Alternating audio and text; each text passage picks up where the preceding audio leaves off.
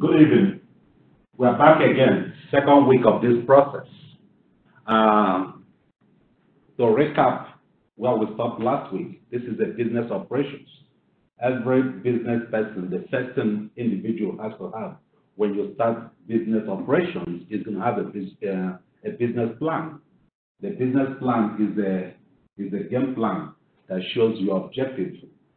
Okay? So when we talk about business plan, we're talking about the business plan should have a 4 components or more.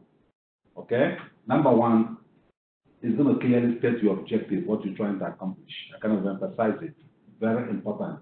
This is the summary of business plan. Okay? This is the booklets, the blueprint you have to take to the bank or the small business bureau to ask for credit. Okay? Number 2, your business plan has to have the mission statement.